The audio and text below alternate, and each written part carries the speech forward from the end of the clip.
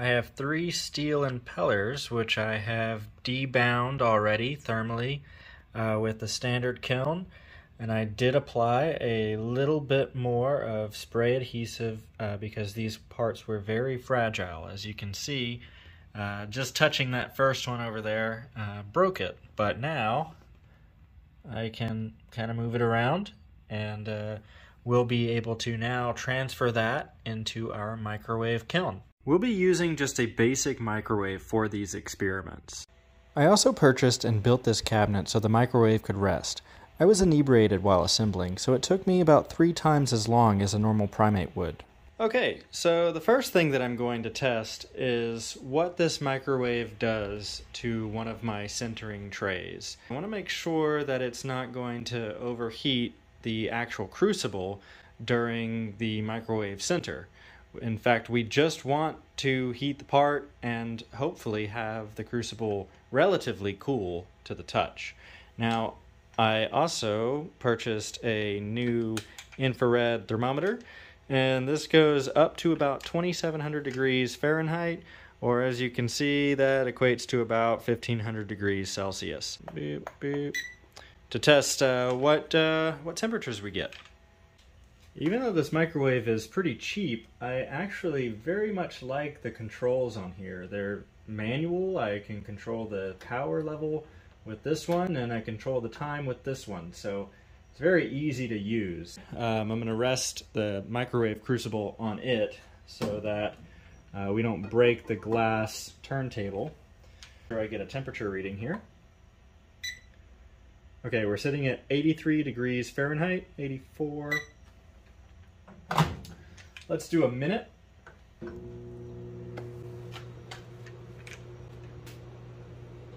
So there is a noticeable ambient temperature increase.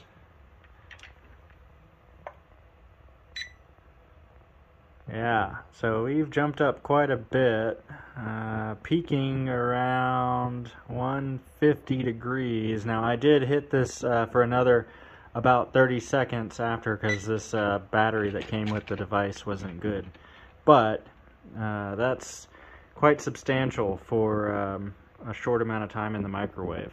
I imagine that we're going to have to do probably anywhere from the 2 to 4 minute mark.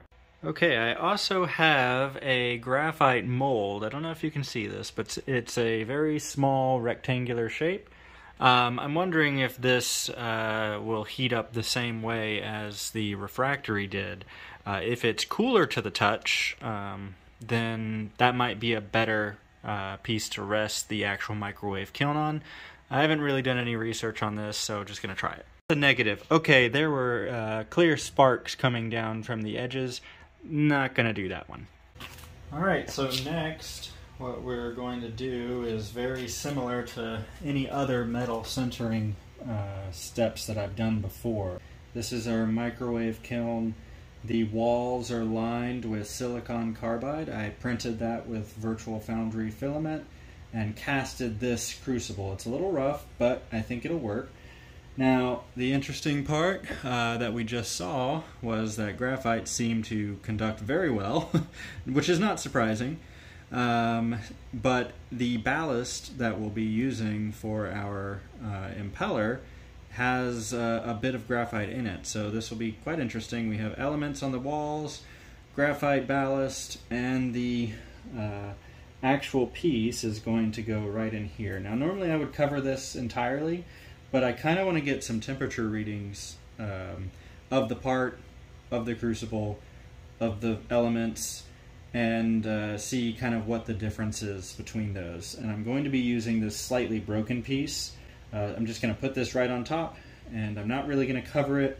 I'm just going to rest it into the ballast and try this in probably 2 to 3 minute bursts and see what our temperature changes are going to be at. So I'm going to get this in, and we'll go ahead and move to the microwave here in just a minute.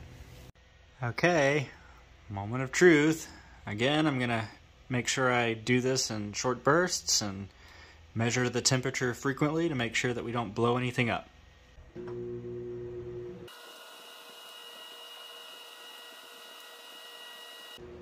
There is some noticeable smoke coming out of the crucible. A little alarming, but I'm gonna keep letting it do it. After all, I have ventilation here, so we'll make sure to flip that on very quickly. I'm gonna check this in about 20 seconds and see what happens. We're reading about 138, 140 degrees down at the peak. So I'm going to turn this back on and we're going to measure the inside. I know you can't see this, I've got it down below the camera, but this is quite incredible. Just within 1 minute, the temperature was inside the kiln has climbed to about 400 degrees Fahrenheit, reading directly off the part. So I am going to try to zap this for another 2 minutes, maybe 3 minutes, to see if the smoke doesn't get too much, and see if we get an actual sinter here. Okay, we just finished a 3-minute cycle. So I believe the smoke was from the initial spray binder, which I've put on to just support the part while I transitioned it into the crucible. And I am going to check to see what our temperatures are. I'm going to make sure that I have gloves, and you can't see it, but I'm also wearing protective eye gear as well as really just protective eye gear. So anyway, let's pop this open, get a measurement. Crucible is sitting at around 200 degrees Fahrenheit, which is a very reasonable temperature to manage with these gloves. These go up to about 800 degrees, but this was 3 minutes, so total of 4 minutes from the original. I'm going to take this out and I'm going to measure the temperature. So you might not be able to see that here, but I'm going to put this on the ground and see where we need to be at. Steel needs to go up to about 2200 degrees to sinter properly, so we're going to try to get up to that point.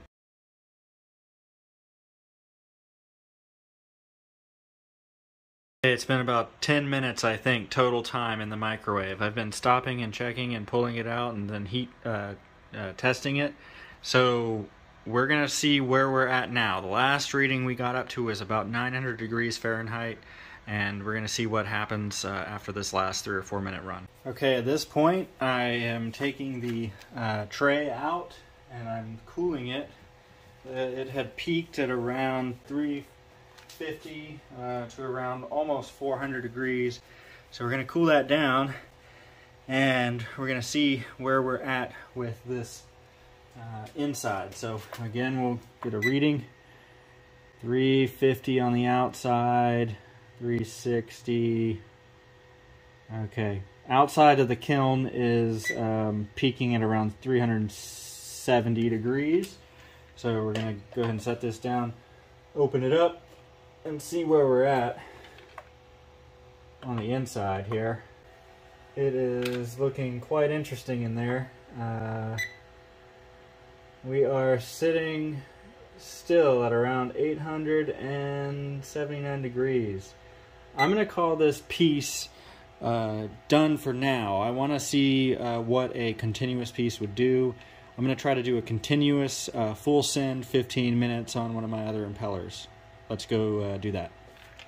Also, if anyone was wondering, this piece is pretty oxidized, but that's to be expected. I kept starting, stopping, and that's what we get. So let's see if we get a better test next.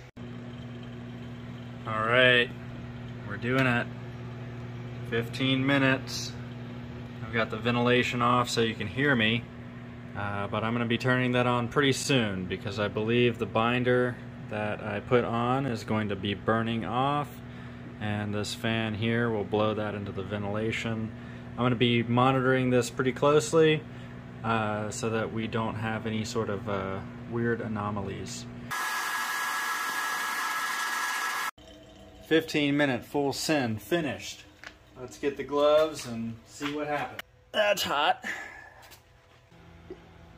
Lid is off. 500 degrees external, and max 955 degrees Fahrenheit for the surface of the kiln. So that's pretty hot. That took 15 minutes, but it's not hot enough to sinter the steel. So I think what's going to happen is we're going to have to increase the time here. And I'm also thinking that for the next one that I do, maybe apply a little bit of flux around the surface. So I might pull this one out and just start fresh after I let the internals cool down here a bit. I don't know if you'll be able to see this. There are steel crystals formed on the edge of this part. I know because the way that the light is shining off of them. Again, the camera might not do it justice, but this is pretty promising. I think the next one will be flux and 30-minute full send. Last debound impeller for the night. I have a layer of flux that I've applied on the surface. There may have been a crack while I dropped that in, but I don't think it's going to be too big of a deal. So we're going to give this a 30-minute sinter time in the microwave and see what happens.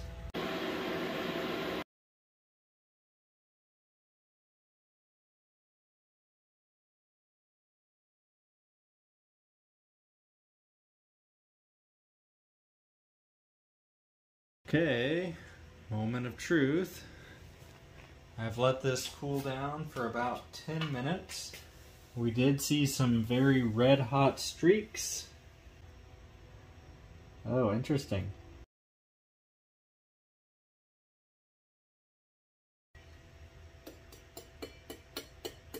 So the piece appears to have oxidized, but it's actually holding up to a few hits. I think this means we have a few more experiments to do in our near future. This is only 30 minutes in the microwave. Unfortunately, we have run out of debound parts. Maybe we'll even try to debind in the microwave, I don't know. But this is very promising. We saw some steel crystals, and I think that this result might lead to a few interesting discoveries. If you enjoyed the content, go ahead and like the vid and subscribe if you want, and hope to see you on the next one. Alright, bye.